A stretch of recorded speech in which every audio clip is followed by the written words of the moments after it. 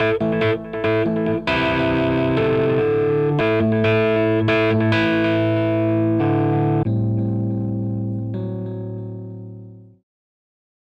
it's Ernie at Renaissance Firearms. I am really excited today.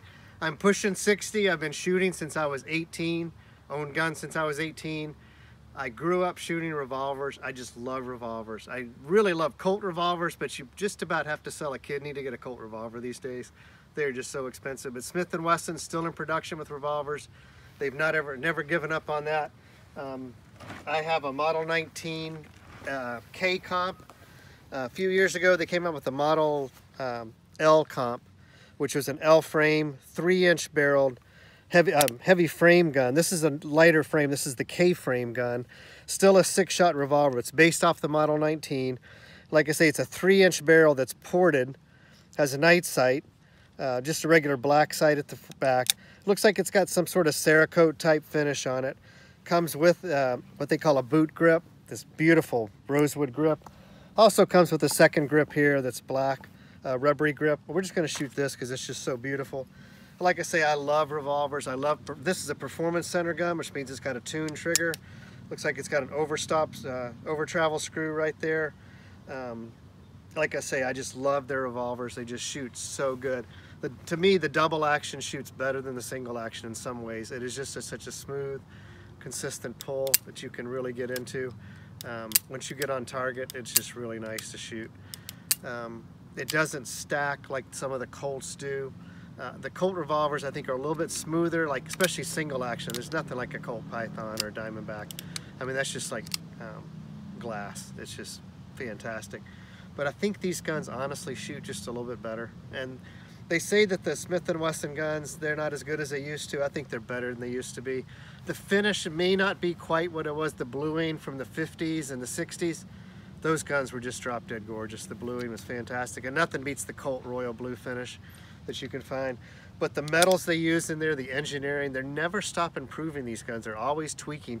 If you look on the inside of the crane, it'll say, I don't know if you're gonna be able to see it. Let's see if I can even see it.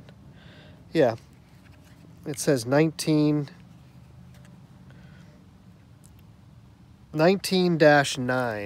What that means, it's a Model 19.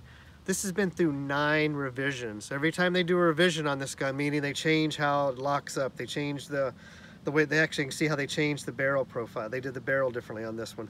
Every time they do that, they put a little dash and put a number by that. The collectors love the no dash guns because that means it's the first series, like buying a first edition book. But really, the higher the number, the better, because they keep making improvements on this. And I can see a lot of difference in this gun. I've got a Model 19 that's that first edition, a Model 19 no dash. I can see a lot of differences here. But I guarantee you this is probably a better gun because it's just got better metal in it, better engineering, better tolerances. They just keep improving. We're going to go down to the range and shoot some. We'll shoot it both in 357 and 38. That's the beauty of having a 357 revolver. You can shoot both. So let's walk on down and try it out.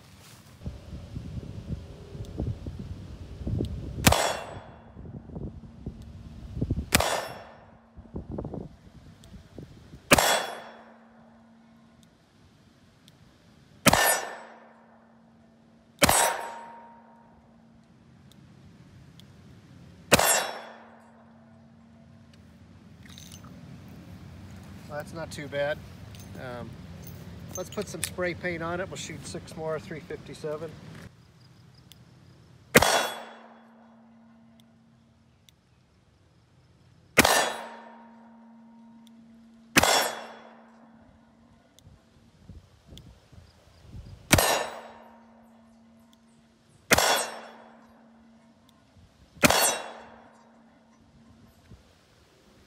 Well, it looks like it's right in there now.